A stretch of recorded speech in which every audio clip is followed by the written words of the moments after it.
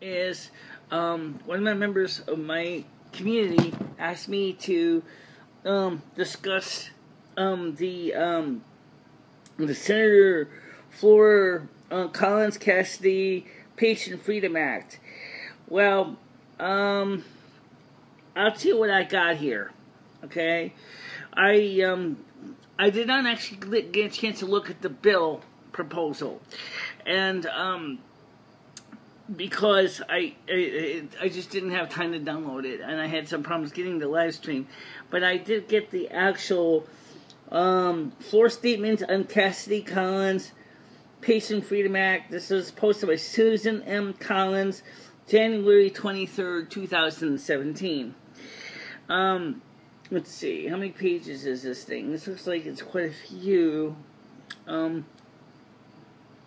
Yeah, wow. Lots of pages. There's no way in heaven's name I'm reading 21 pages on the air. That's just too much. So let me just go through and maybe the first 2 or 3 pages, and then we'll see what we can. I'm just gonna get to the main meat. She said here, Mr. President, there has been much debate recently on the best approach to replacing and reforming the Affordable Care Act. Considerable confusion and anxiety exists about the current status of the law and the future of health care in America. What is often overlooked in the discussion, however, is that the Affordable Care Act provides a valuable assistance for some people who were previously uninsured. The system created by the law is under tremendous financial stress. The Obamacare exchanges are on the verge of collapse in many states. The reality is that significant changes must be made. Doing nothing is not an option. This is pretty much just like Donald Trump had said, same thing. The Affordable Care Act has been in effect for years, yet nearly 30 million people still do not have health insurance coverage. Many of those who do have coverage through the Affordable Care exchanges are experiencing large spikes in premiums, deductibles, and co-pays, increasing costs to consumers and taxpayers alike. Contrary to predictions made by early supporters of the Affordable Care Act, premiums are increasing in nearly every state, with the average increase at 25% nationally. The situation is even more dire in some states like Arizona, where premiums have increased by 116%. In many counties in Arizona, there's only one health insurer offering plans on the exchange, severely limiting consumer choice. In fact, for a time last summer, there was no insurer willing to offer exchange coverage in Pinal County. Fortunately, Blue Cross Blue Shield of Arizona reversed its decision to exit the exchange in this county, but had the insurer not done so, it would have presented an even bigger problem for the county's ACA participants. Nearly 90% of those enrolled were eligible for premium tax credits. But subsidies are only available for plans sold on the exchange, meaning that these individuals and families would have had to shoulder the full burden of their expensive health insurance coverage if no insurer participated in the Affordable Care Exchange. In my state of Maine, premiums for the individual market for 2017 have soared 22% on average, and plan options have become more limited. While subsidies cushion the blow for them consumers who are eligible for them, others have had to shoulder the full increase, and of course, taxpayers had to bear a greater burden. Moreover, individuals and families with incomes of exceeding 250% of the poverty rate are not shielded from the dramatic increases in deductibles and copays. Many with coverage on the Affordable Care Act are also increasingly facing narrow networks, which means they may find their preferred doctors not in their networks. This can be particularly difficult in the rural states that may have very few specialists and whose citizens rely on major medical centers in nearby states. If patients want to continue to see these doctors, they can be faced with enormous costs that are not covered by the insurance. As one Mainer put it, quote, President Obama said I could keep my doctor, and the insurance company says I cannot. The co-ops created under the Affordable Care Act to help provide health insurance coverage are also failing at alarming rates. In fact, only 5 out of 23 remain operational. Last year, the financial standing of the main co-op was such that, but the ACA, it would have been placed in receivership under the state law. It is also important to carefully consider the effects that Obamacare's Medicare cuts have had on providers like rural hospitals and home health agencies, many of whom are struggling. In some, prices are skyrocketing, coverage is narrowing, and the individual market is likely a death spiral if Congress does not act. Now, that's pretty much what I've seen myself. The Affordable Care Act is no longer affordable, like Donald Trump said. He's correct. It's no longer affordable. Now, I don't know if I didn't go very far on this yet, so I was reading this here. Okay. I saw some of this, our discussion of a similar topic on Right Side Broadcasting. There was some filler footage from the Senate before Donald Trump was to sign some bills, and one of the people mentioned something about the state system. I want to talk about that because I think it ties in with this. Is it better to have the states control and regulate their own health care, or is it better to have the federal government? Well, one of the things that was stated by both a medical doctor and by some of the people in the Senate, which were questioning him, was, in some states, there's not enough money to cover for all the bills, expenses, and, of course, requirements that the Affordable Care Act was supposed to provide for, including things like prenatal coverage. Now, prenatal is important because, after all, you want to have a healthy baby, and you want to have, a healthy family. That's important. You want to make sure that the mother's needs are provided for. On the original Affordable Care Act, as originally was written, prenatal was not in that. That was added later on as because it was felt that there was enough call for it. One person said in some states the costs associated with medical expenses has gotten so high that the state's budgets can't afford it either. Connecticut is a disaster, and I'm surprised that no one ever really talked about Connecticut. This was a major Midwest state that was senators talking about this. Connecticut, I'm going to talk about my state. I live here. It's an expensive state, right? And I mentioned to some people about the rehabilitation services for the blind in Connecticut. What I'm going to talk about covers the whole state, not just that. Governor Daniel P. Malloy cannot seem to get the state legislature to come up with a budget that works for everybody. Part of the reason is the unions, such as the Service Employees or SEIU, Service Employees International Union, the SEIU, has dragged the state through the ringer. It has some other unions demanding union wage, union concessions, and other things, and pensions, and it's killing the state. For a long time, states like Connecticut depended on tax revenue from corporate taxes to help finance these programs. Businesses, of course, are looking for a lower place to work and set up their operations. So Connecticut's just not it. Connecticut got too expensive. So we lost General Electric. We lost UPS. We lost a major pharmaceutical group in Connecticut. And the corporate taxes are not there to pay for all of the services that are being pushed. So the state of Connecticut started going and saying is, well, how are we going to get money, especially using the Susan-Collins bill, which is an example here. I only read part of what she says here, but she's right on everything so far.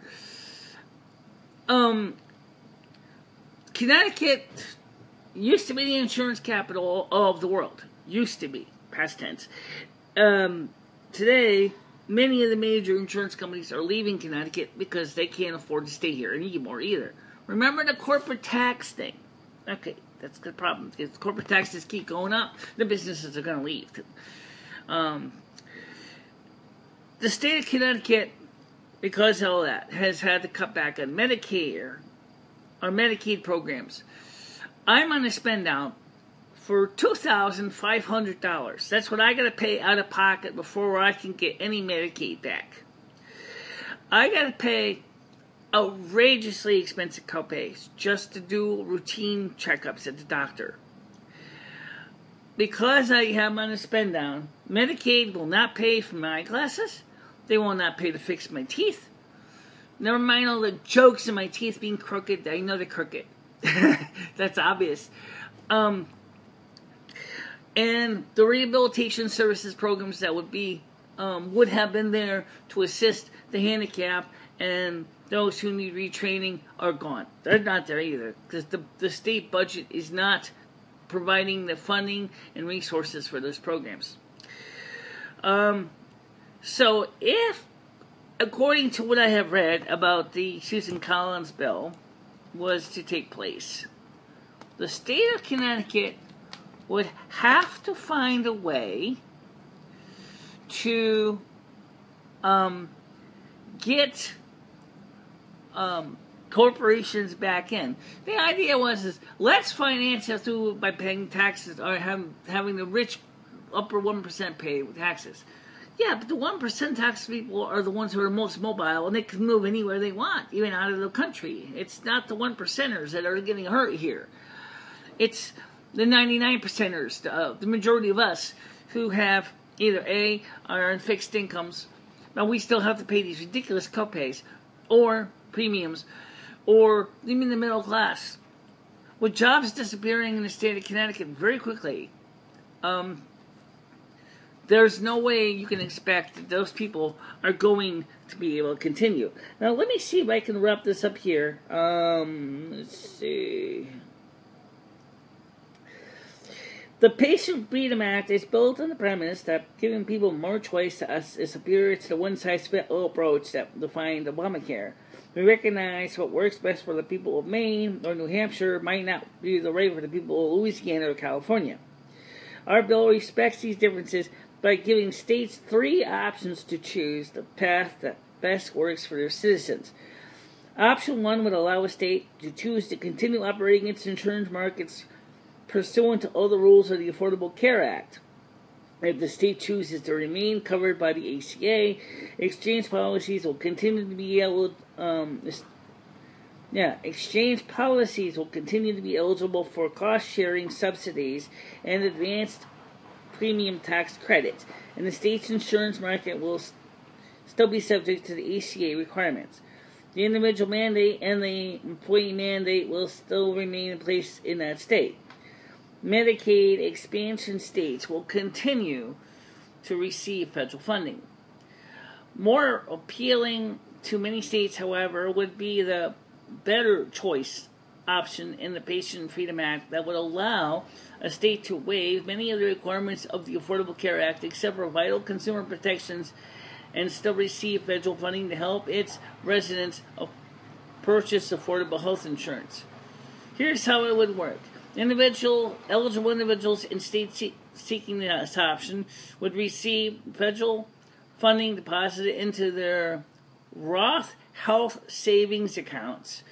The aggregate funding for these per beneficiary deposits would be determined based on the total amount of funding that the federal government would have provided in the form of the Affordable Care Act subsidies in each state, plus any funding each state would have received had it chosen to expand its Medicaid program, even if, like the state of Maine, it had chosen not to do so. This deposit would be phased out for higher income beneficiaries.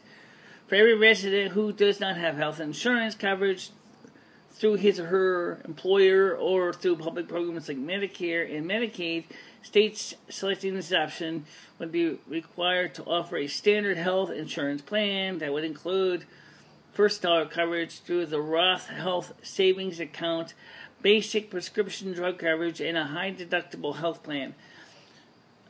States could automatically enroll eligible residents into the standard plan in order to help ensure health coverage access unless an individual opted to use his or her HSA to purchase more comprehensive coverage or opted out of coverage altogether. Individuals who are insured under the Patient Freedom Act would receive debit cards tied to their Roth HSAs, which they would then use to purchase a standard health plan and pay directly for medical expenses. Alternatively, they can choose the funds to pay premiums for a more generous health care policy. In addition to federal funds, individuals and employers can make contributions to these health savings accounts, and balances would be tax-free. This bill would also provide for a partial tax credit for very low-income individuals who do receive employer-based coverage to help them workers pay their deductible copays. Healthcare providers, this is getting really long. Healthcare providers receiving payments from the Roth HSAs would be required to publish cash prices for their services, which would add transparency that would need to move forward a more patient-directed healthcare future. Under the third option, states could choose to design and regulate their own health insurance markets free from most of the requirements of the Title I of the Affordable Care Act without any federal assistance. All right, now, I have a couple questions. Here we go. People on low income, many of them do not pay taxes. Many of them, especially the disabled, are not paying taxes because we make well below what is required to file even a 1040A tax return. So how in the hell are we going to get a kind of deductible? Even if you're working a job, say a minimum wage job, your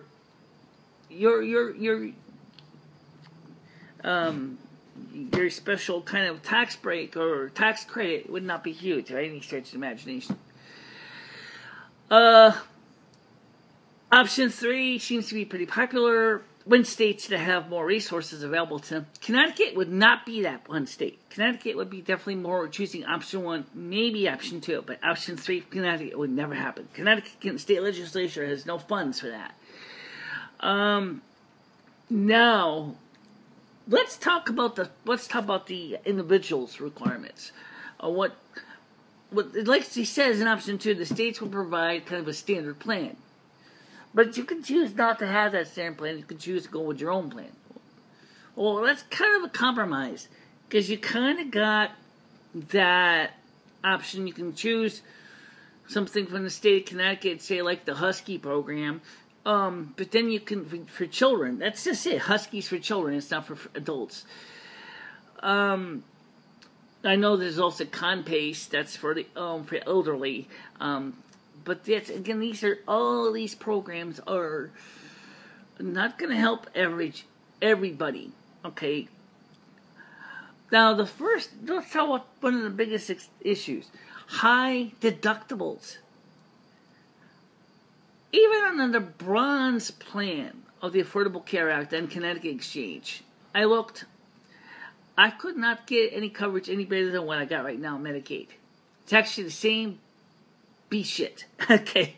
Except it does have support for some doctor visits, such as the dentist and the eye doctor and the hearing specialist. But the problem is when you add in the deductible costs, $2,500, and the patient's copay to go see these doctors is like $50 to $100.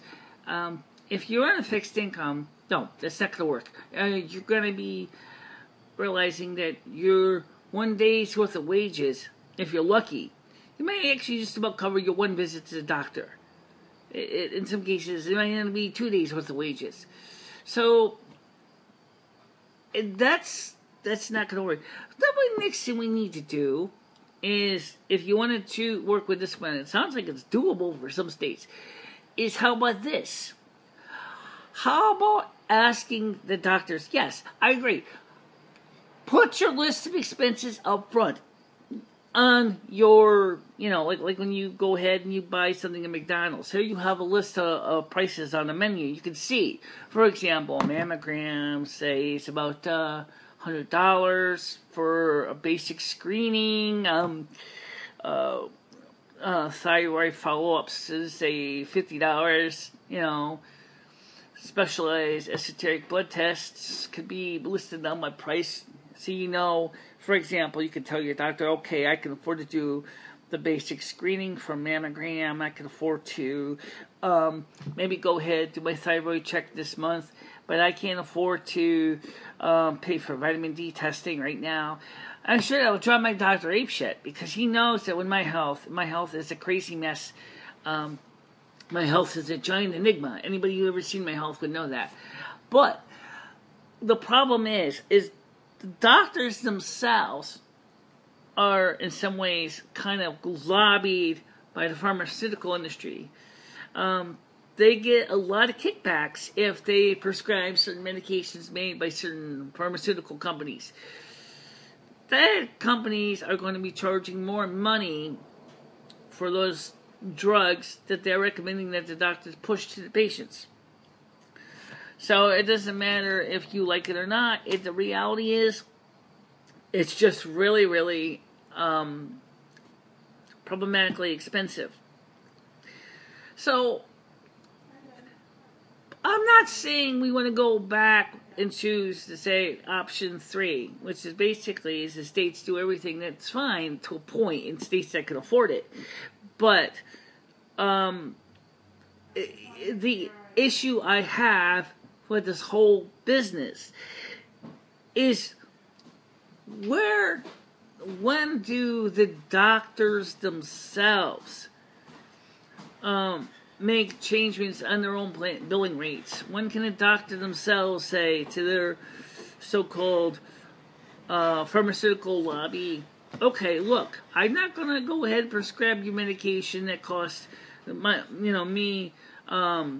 patients, say, $500 a bottle. That's ridiculous. I got to go ahead, we're going to use the generics. I want to provide basic health care. I want to provide the basic needs. I'm not going to sit there and try to fleece my patients all this money because you want me to prescribe the higher tier drugs and do unessential, unrequired testing. Because there's also the issue of tort reform. I mentioned this a lot, so let's go through that. Doctors do a lot of preventive medicine. What that means is they'll run extra tests just to prove that their diagnosis is right. If they don't, and the patient gets sick, then the tort lawyers love it, because then they can say malpractice. Then doctors have to pay high malpractice insurance. And that's where you got the issue. It's not just, well, how are we going to provide John Doe in Connecticut with an affordable health care plan? The problem is what about Jeff Smith, medical doctor? How are we going to help him to keep his insurance premiums within reason? We always seem to say it's always, blame the doctors and say that the doctors are always the most expensive thing, and then they're fleecing you because they can, and that's why it's always lucrative money to become doctors. If that was true, doctors would not be leaving the field. It's a hard job as it is, being a doctor and having to know all these diagnoses and all these tests and crushing caseloads and insurance providers that, have certain requirements that they throw in the doctors too, and then the doctors get stuck having to run on these preventive maintenance, preventive tests just to make sure that their diagnosis that you got a hangnail is correct, if that's what you had, right? Instead, it would be better if the doctor could say very firmly, look, I've seen hangnail before. I know what a hangnail is. I don't need to run a blood test to tell the person's got a secondary infection caused by a hangnail. I already know, I can see that their fingers are swollen, so that I know that there's something wrong. Now, why would I have to go through and run 15 zillion tests when I already know that the hangnail with a secondary infection? That's the whole point. So, I appreciate that she said, well, I'm going to provide 3 choices. But the state of Connecticut cannot afford to go with option 2, and it certainly cannot afford to go with option 3. And neither can the state of California. Texas, maybe. Texas is doing good. Texas has got a lot of business. Texas is growing very actively. But for some people in some states, it just may not work out well at all. Now, the idea of a high deductible standard plan is not going to help somebody who gets in, say, really sick, maybe develops a liver condition or cancer, or has they have an abscess in a tooth, or they got a severe cataract condition with their eyes. They're the ones who are going to go, I can't afford to go to an ophthalmologist to fix a cataract. I can't afford to go get my tooth fixed at a dentist. I can't afford to, because they want too much money up front. So it's a complicated problem that is not going to be resolved just because you say it's going to be affordable. It's not.